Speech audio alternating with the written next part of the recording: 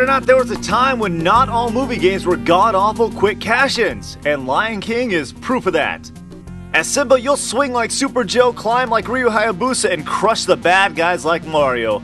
But like in the movie, Simba doesn't start off this badass. You begin the game as Little Simba, a cub who likes to jump on giraffe heads, play in an elephant graveyard, and try to outrun stampedes.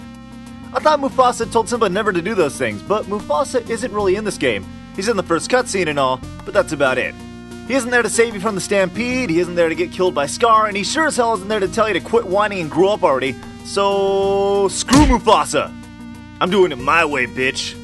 Although I kinda wish he was. Maybe the combat wouldn't be such a catfight then. Catfight? Get it? Anybody? No, sorry. Besides pouncing, when Simba's still a cub, his attack is a measly growl. But when Simba grows up, you get a claw attack that looks like a bitch slap. So when you're in the big final fight with Scar, you're bitch slapping each other back and forth to cats. I wasn't kidding when I said it was like a cat fight. It's awesome. All that's missing is some mud, jello, or like a big ass fountain to fall into. Why is this only the second time we've seen Scar?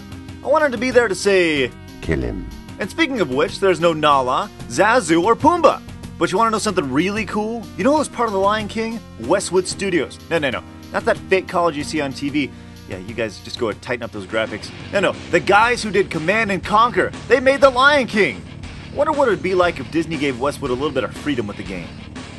Nod unit destroyed. Nod unit destroyed. Sweet. In addition to the Super Nintendo and Genesis, the game also came out on the PC and the NES. But you'd be best to stick with the good old 16-bit versions.